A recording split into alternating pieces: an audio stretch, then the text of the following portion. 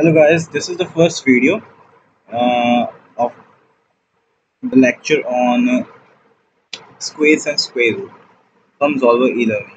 Okay, so in this video, I'm going to teach you about some basic introductory things of square numbers and square roots and some properties of squares. Okay, so basically the chapter is uh, squares and square roots, and in this first, we have some introduction,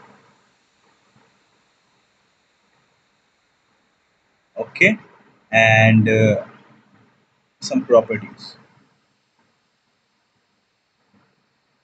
In properties, we are going to learn like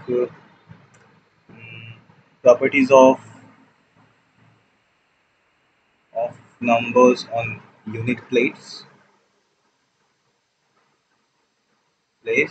and uh, number of numbers between squares. Okay, so here we go. First of all, uh, I want you to ask yourself about what comes in your mind when you hear the word square. Okay, so is it square means a four-sided regular polygon, and everybody will think about that if asked. Okay, so square is this, a four-sided regular polygon. Okay, what it means if I say I have to find the square of a number n, of a number 2, of a number 3, or anything else. What it means? It means that we have to find the area of the square whose side length is n. Okay, side length is n. And what is the area of the square side length is n? The area is of course n into n. And so for any number n, square is defined as n multiplied by itself. And this is how we represent square, n square. Okay, so we can find that square of 2 is 2 into 2, that is 4. Square of 3 is 3 into 3, it is 9. So coming to the property section, first property for the square is that in the figure you can see that a square is always divided into two parts, two triangles. Square is always can be divided into two triangles. Okay, and that's the reason why a square number like this is a square number. A square number like this can always be divided, means can always be written as a sum of two triangular numbers. You know what is triangular numbers? Triangular numbers is something like this. You have few objects, let's say one, two objects. Can you form a triangle by joining these objects? No. But if you have three objects, you can form a triangle. Okay? So this is a triangular number. If you have four objects, you cannot form a regular triangle. Uh, Isosceles rectangle triangle. I mean here. Okay. So if you have five, again the triangle is not formed. But if you have six, we can form a triangle. Six is a triangular number. So similarly, three, five, three, six. Then after that, 10, then 15, then 21. These all are triangular numbers. Okay. So we can see here that 4 can be written as 1 plus 3. Okay. 1 is 1, so it is a triangular number. We assume that. So 1 plus 3. 1 is a triangular number. 9 is always 3 plus 6. Okay. And similarly, 4 squared, that is 16, is always 10 plus 6. So any square number can be divided into two triangular numbers, and this is the reason why every square can be divided into two triangles. So this is the triangular property. This is a very interesting property of square numbers. Okay. So moving forward, we have to analyze the unit digit of any square numbers. Okay. So for analyzing this, we are going to have some data here. So look at this data here. Okay. What can you see? Square of number 1 is 1. Square of number 2 is 4, 3, 9, 4, 6, 6. So anyone can see here that something is repeating. The units number 14965694110. Then again 14965694110. Okay, it is like this. We have 1, 4, 9, 6, and 5. Only these five numbers is repeating. Means 14965, then again 6941. 14965, then 6941. And it is always repeating till the end, till the infinity. It is always these five numbers. Okay, so any number having these number in the unit place need not be a perfect square, but every perfect square have to be these number at its units place. Okay, so this is the first property for the units place of the square. So let me have an example. Like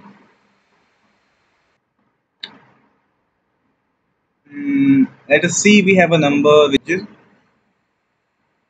mm, 2304, and you have to find the square root of this number. You don't have to find the square root of this number. You just have to do what? You have to find the number, the units place of the square root. Okay, so you see that 4 is here. Okay, now 4 comes in 1 to 10. 4 comes in the units place of which numbers square? 1 square, 2 square. So 2 square is 4. Okay, again 6, 7, 8. So 8 square, which is 64. So 4 and 4. So unit place is in 2 or 8. So for finding the square root of this number, one data we have is that the units place must be 2 or 8. Okay. Similarly, you can have any number like uh, 144. So it also has 4. So the units place must be 2 or 8. And you know the square root of this number, which is 12. So unit place is 2. Okay. So again, but if you have something which is unit place is 5, let's say 225. 225 is a perfect square number, and the unit place is 5. Okay. So 25 square is 25. In unit place is 5, and it is the square of number 5. So the unit place must be 5. Okay. And about the other, you can think it is 1, of course. 15 square is 225. Okay. Let's take a number 625. So unit place is always 5.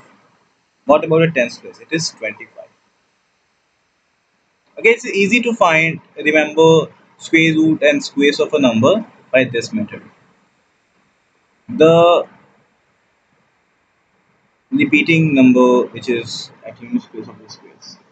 Okay, so the next property I'm going to teach you for the squares is mm, how can you find the number of numbers, non-perfect square numbers between two perfect square numbers.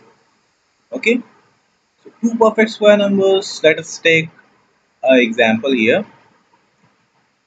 Mm, 2 is a perfect square number? No, 2 is not a perfect square number. So another example, 4. 1 is a perfect square number? Yes. 1 is the square of 1 itself and 4 is the square of 2. So what is between 1 and 4? 2, 3. There are two numbers between 1 and 4. Okay. Another, let's say 4 and another perfect square number is 9. Okay. So in between we have 5, 6, 7 and 8. Four numbers. Okay. Let's take another example. Perfect square and 9 and another number is 16, which is square of 4. So we have 10, 11, 12, 13, 14 and 15. So 1, 2, 3, 4, 5, 6 numbers. Okay. So can you see a pattern here? Like 1 is 1 square, 4 is 2 square, 9 is 3 square. So 1 square, the number between two numbers is 2. 2 square, the number between these two numbers is 4. 3 square, the number between these two numbers is 6. So 2 is multiple of 2, so 1 into 2. 4 is again 2 times 2. 6 is again 2 times 3. And let's take another example between 16 and 25. Okay, this is 17, 18, 19, 20, 21, 22, 23, 24. So 1, 2, 3, 4, 5, 6, 7, 8. 16 is 4 square. So 8 is again 2 times 4. Okay. So always if you have two numbers, two perfect square numbers, which is n square and n plus 1 square, these are two perfect square numbers, then all the non-square numbers between these two numbers is always 2 into n. Okay, this is a fact to remember. This is always 2 into n, no matter how big the numbers are.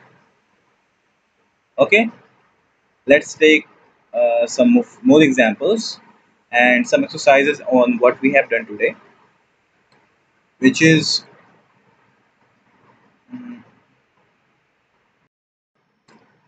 so let's start with some questions. Like the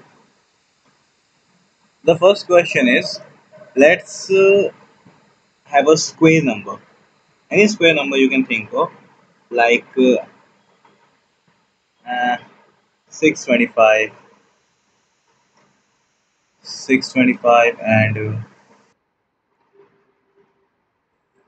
576 and 10,000. Okay, so these are numbers. You have to tell me the square root of these numbers are even or odd. Okay, so try to pause the video and find out even or odd. So I think you have got it. 625, the units place is 5. Okay, so the units place of the square root must be 5. Okay, so it must be odd number because the units place is 5.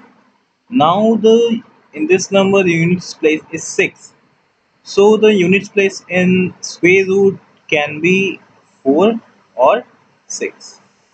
So in either of the cases, the number must be even. Here the units place is 0. Okay, units place is 0. This means that units place must be 0 for uh, the square root. Okay, so and if the units place is 0, the number is always even. Okay, you got it? This is so easy. So our second set of questions will be like this. You have to find out the number of like okay, between 27 square and 28 square, how many numbers are there between these two numbers? Okay, try to think and find the answer, pausing the video. Okay, I think you have done it. So always there is a formula for two numbers. This number is 27 square, this number is 28 square. So the number between these two must be 2 into 27, because n is 27, n plus 1 is 28. So 2 into 7 is always 4, 54. So the answer is 54. Okay, so mm, I think this is all for today. And in next lecture, we would learn some other properties for squares and square roots. Okay, thank you.